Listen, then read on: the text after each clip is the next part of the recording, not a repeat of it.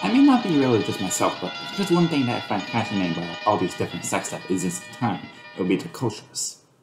Just hearing about all the ways people from around the world try to explain their surroundings, their worldviews, and their beliefs, you can see how the formation of religious groups like the Abrahamic and the Darwinic religions mold society, with the denominations that are diversifying even more the spiritual exploration of the world. Even if you consider it all superstition, it's still a nice window into the mind of the normal human being, who seeks knowledge even when the lack of information hinders all their progress. And then you get to the part of these religions where the people involved actively try to be morons. Right. So, creationism. That's a thing. I don't know why there's support for the idea that history began with the Flintstones, but it's a real idea, and inexplicably popular for some reason. The basic idea is that the creation of the universe was orchestrated by a divine being who created many of its aspects, like nature and the earth. Oh, that's one of the most well-known forms of creation myth right there. Find any religion with a creator deity in it, like Christianity or some versions of Hinduism, and you'll see this myth in it. So, just by that description alone, creationism doesn't sound that crazy, right? In fact, it sounds rather reasonable if you're faithful yourself.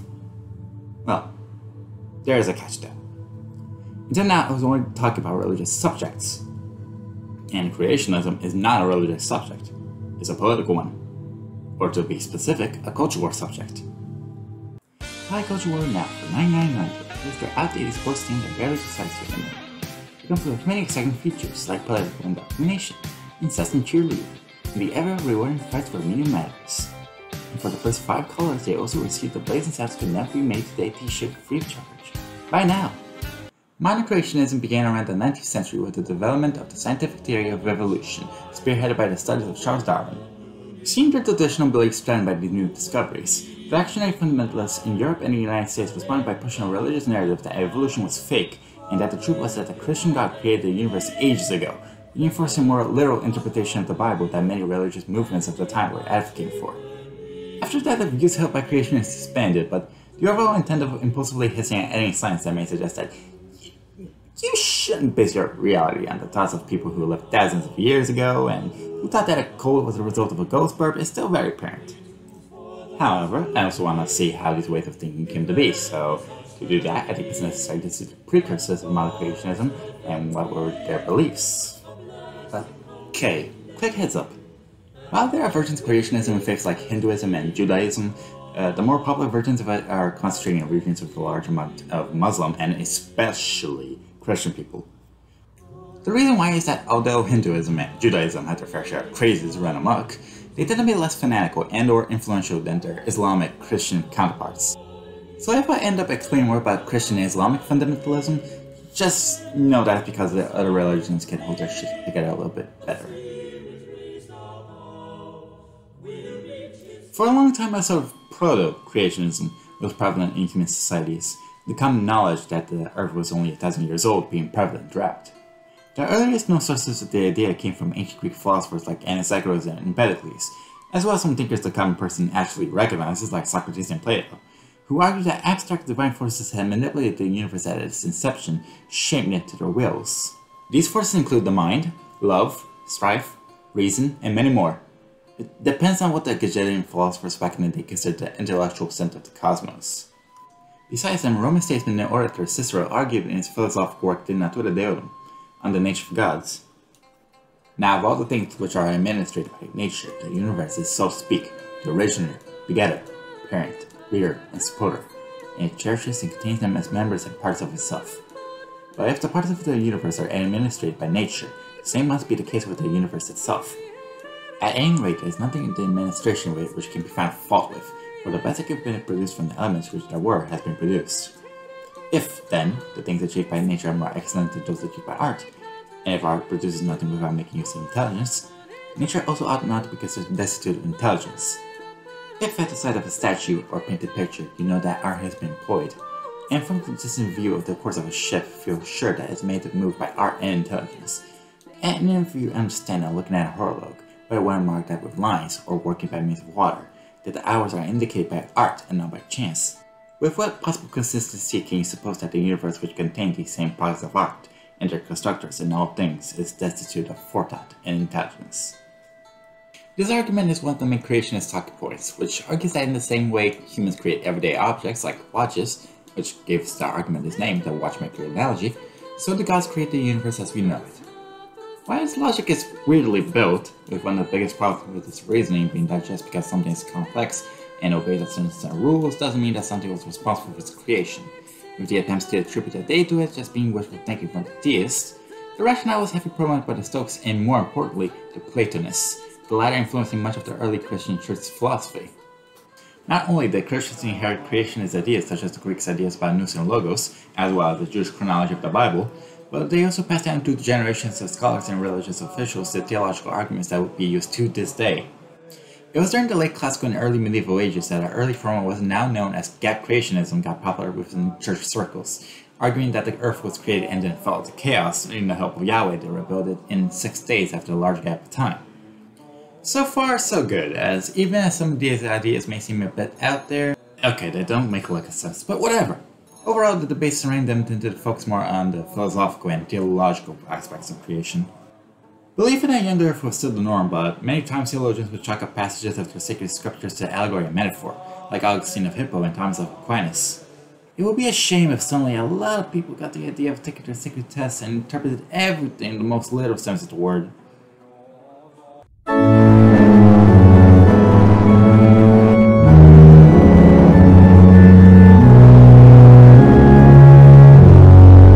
With the call for a Reformation increased throughout most of Europe, the newly Protestant theologians began researching religious texts more in depth to answer the questions about the nature of Yahweh, as well as its relation with the universe.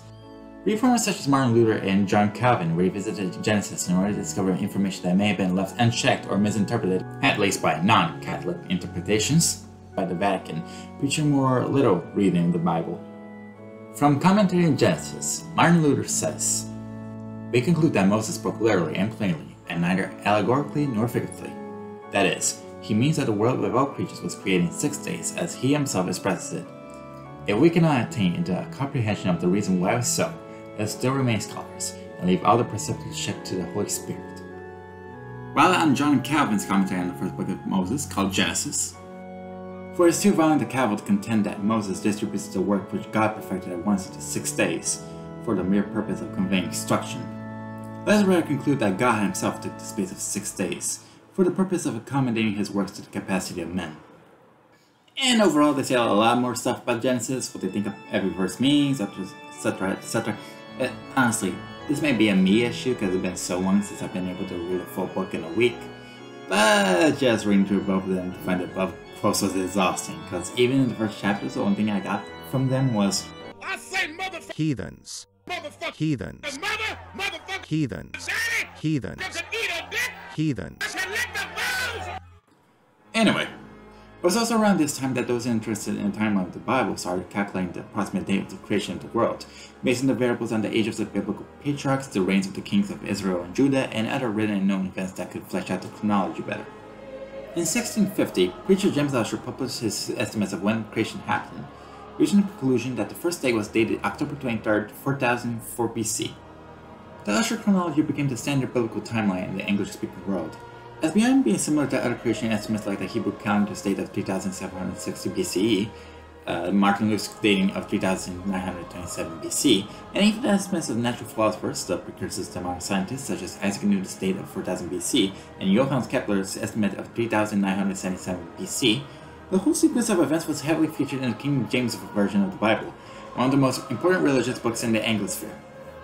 Even with the Renaissance and the subsequent scientific revolution picking up steam, many of the early natural philosophers chose to frame the world around religion, seeking to explain theology with reason. Taxonomist John Ray's definition of a biological species described them as without changing features, so that one species can turn to another, coinciding with the Christian idea of all species being created in the beginning to be immutable. The writings of natural theologians like William Durham and philosophers like Bernard also provided many of the foundations for creationist claims of divine design, especially with the resurgence of the watchmaker analogy and its later popularization by the natural theologian William Paley. However, even with the support of both theologians and natural philosophers, the wave of new scientific discoveries around the 17th and 18th centuries caused the decline of literal interpretations of Genesis among many scientists, with prominent philosophers like David Hume clashing against many of the theological truths of the time. Arguing that order doesn't automatically mean that there's a designer behind it, Hume denied the theological argument and defended that natural causes affect the world, saying that any idea of a god molding the world was more than likely just a human projection of nature. At the same time, improvements in the field of geology provided science that the Earth was much older than previously thought.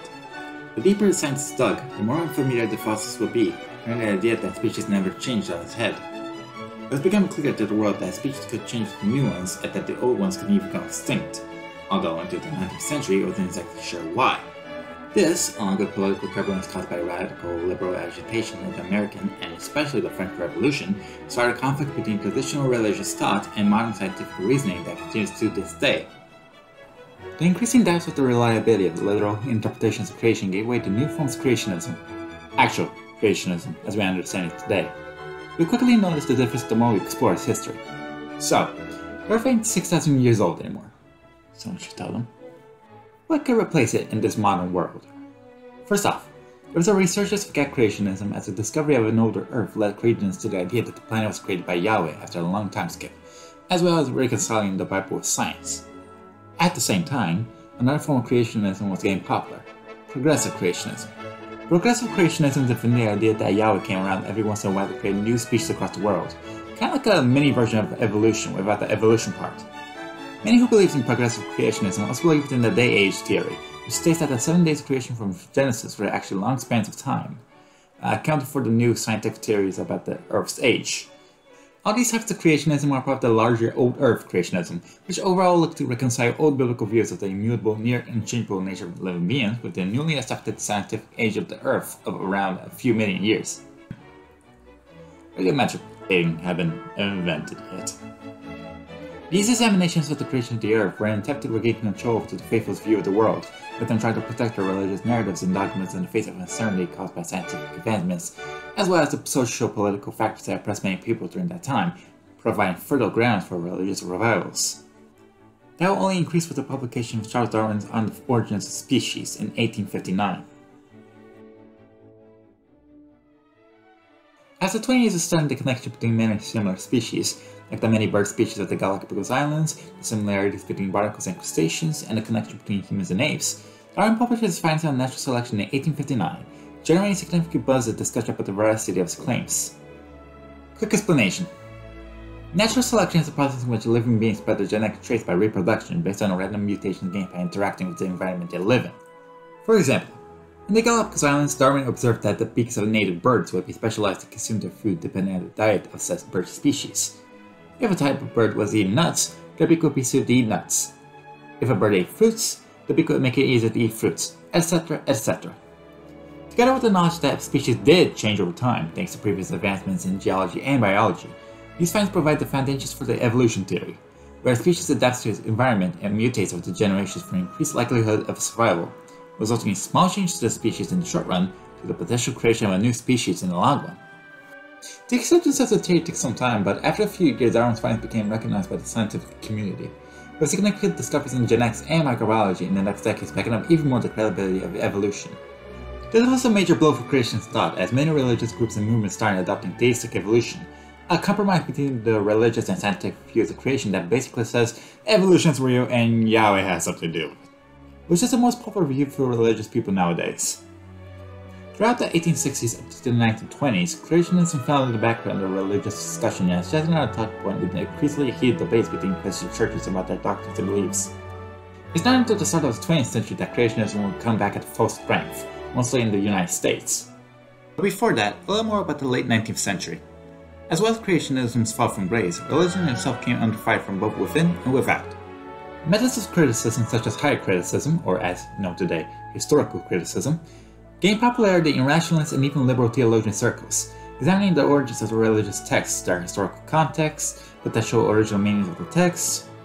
Higher criticism was applied to the Bible and it caused quite a stir in Christianity.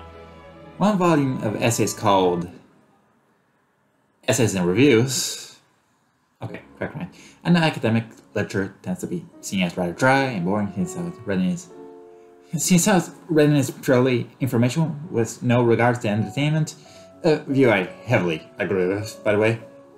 Pretty ironic given how my term paper for graduation is a systematic review, aka I gotta read a lot of academic shit.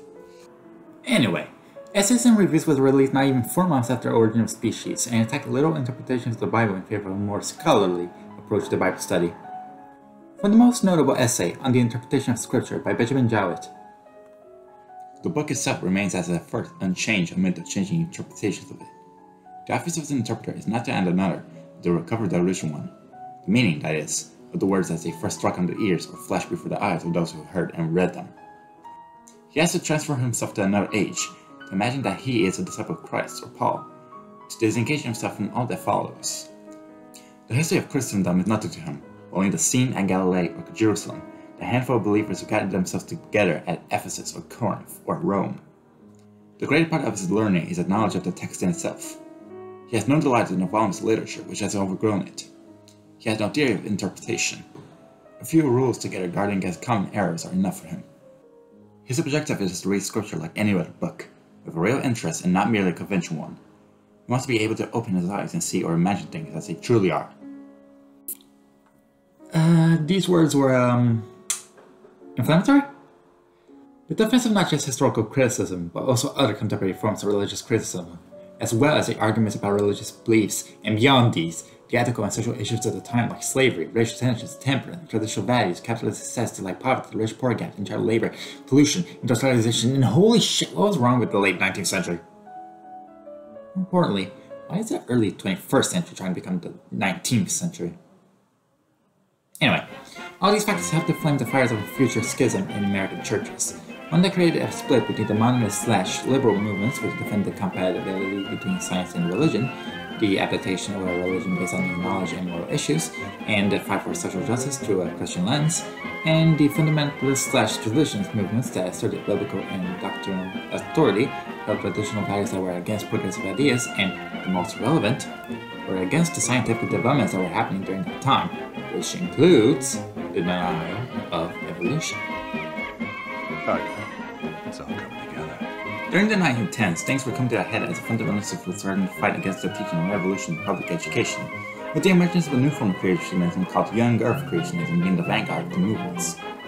The most extreme type of creationism, young earth adherents deny both the existence of evolution as well as the scientifically accepted age of the earth, claiming that Yahweh created the earth and life 10,000 to 6,000 years ago, arguing that Darwinism promoted eugenics and survival of the fittest mentalities, as well as claiming that evolution was an atheistic invention that destroyed Christian beliefs. It was a response to both modernism and crises of the time like the First World War, with the war having an added effect of stimulating anti-German sentiments, who were perceived as militaristic social Darwinist brutes. These agitations led to the famous Scopes trial, where a teacher in Tennessee, USA was prosecuted for teaching evolution in a public school, even when a recently passed state law called the Butler Act prohibited its teaching. The trial was heavily publicized in a clickbaity way and brought mainstream attention to the modernist fundamentalist split. On top of that, galvanizing creationist attempts to pass anti-evolution laws throughout the US after the court ruled in favor of the prosecution. Although it should be said that the teacher, John Scopes, later had his verdict overturned by the technicality. You would think this would be a major turning point for creationism, as not only has it returned with a stronger, more aggressive type of belief system, it also managed to block public schools from teaching evolution, delivering a massive blow to scientific thought in the US. However, things would quickly turn to the worse for many reasons. One is the death of one of their most important leaders, William Bryan, a fundamentalist of the leading voice for the creationist movement during the schism. Bryan had condemned evolution for years as godless and immoral, with his career as a politician and Presbyterian elder granting him recognition and respect from many in the traditionalist crowd. So much recognition, in fact, that he was a part of the prosecution in the Scopes trial, finding to condemn both Scopes and evolution. After his death, it was hard for creationists to find a leader to replace him, leading to little victories and then public education. At the same time, the movement started having internal disagreements over what interpretation of the creation was correct, with old Earth and the young Earth adherents fighting among themselves and destroying their own organizations. That's not even counting the external pressure from more progressive churches and movements, who saw creationism and by extension fundamentalism as backwards, narrow-minded, and tribalistic movements that stubbornly refuse reality in the face of change. The Scopes trial from the start has been carried on in a manner exactly fitted to the anti-evolution law and the simian imbecility under it.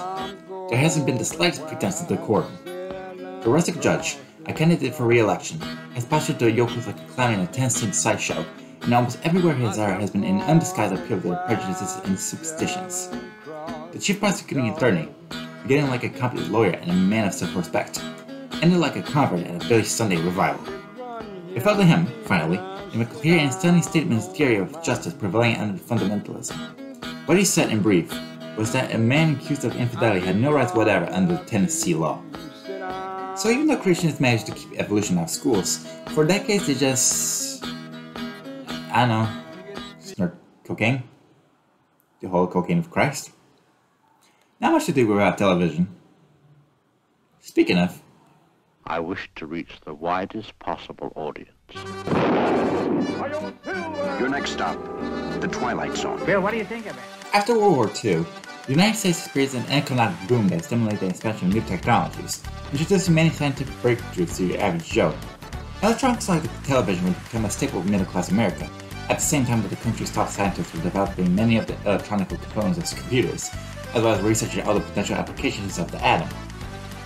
Of course, this increased interest in science and technology wasn't solely because of the state of well-being of the nation. This was during the Cold War, when the US and the Soviet Union were squaring off against each other through indirect means to prove the superiority of their respective ideologies.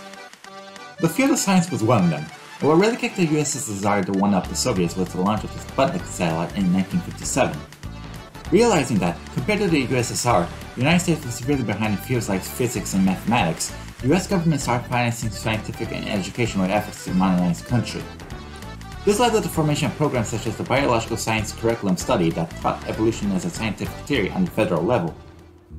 This led to the revival of the creationist movement, again, as they fought to keep evolution out of schools, mainly by focusing on old state anti-evolution laws. Problem is, the fundamentalists couldn't just reuse the same religious arguments they had before. The tide was against this sort of approach, as the need for modernization made science too invaluable to just throw away.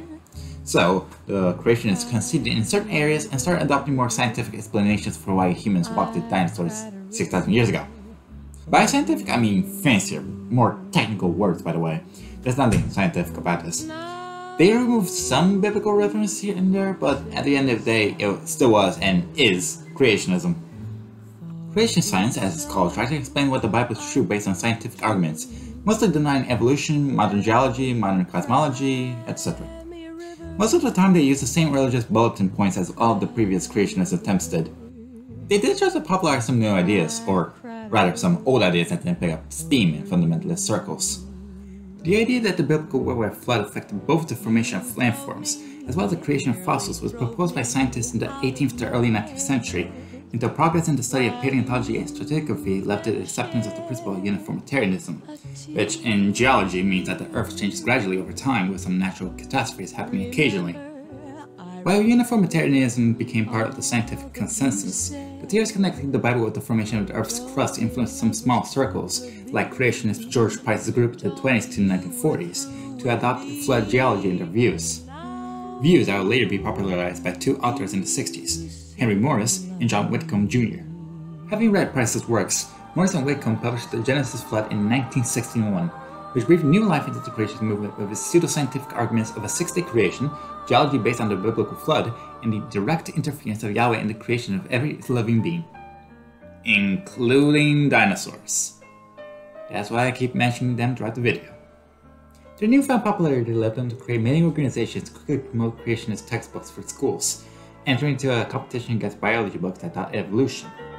They restarted the drafting of law bills to ensure that, even if evolution was still mandatory for public school curriculum, creationism and creation science could still be taught, masking it as an alternative theory to evolution in an attempt to muddy the waters and so the religious as scientific and the scientific as religious.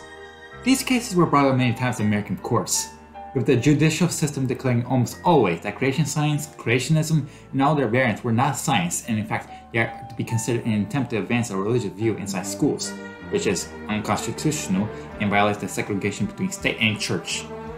While there were cases where the court basically said, well, I mean, you can teach it if you do it properly, equal time for both creation science and evolution, these were quickly struck down. But I think that's enough about the US for now. Other parts of the world were recently getting into fundamentalism and anti-intellectualism. The Islamic world. After decades of instability and corruption in the Middle East, largely caused by the Arab-Israeli conflict, the disappointment in secular pan-Arab nationalism, the authoritarian Western connected elites that were disconnected from their own people, socioeconomic inequality, cultural shenanigans between progressive ideals coming from the United States and Europe, and the traditionalist views of Islamic reactionaries, the use of oil money as a tool to promote extremist Islam, beyond many more complicated factors. There was a major turnaround for Islamic fundamentalism in the 70s, 80s, when many countries with a Muslim majority started implementing religious laws that favored Islam's demands, if not just straight up turning to a theocracy like Iran did in 1979. Among these demands, like Sharia law and the promotion of religious education, the Islamists include their own version of creationist thought, views that link evolution and Darwinism with racist Western imperialism, if the only way to properly teach the origins of life in the universe is to learn from the Quran and its teaching of creation.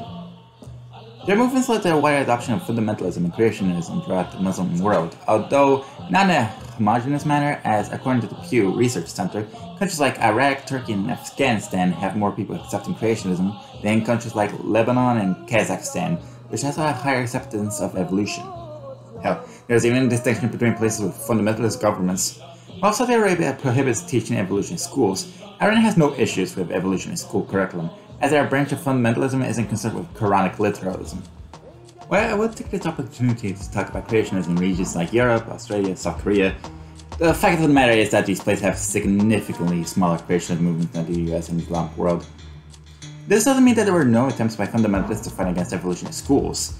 American and Muslim creationists are trying their hardest to infiltrate the education systems of many of these regions.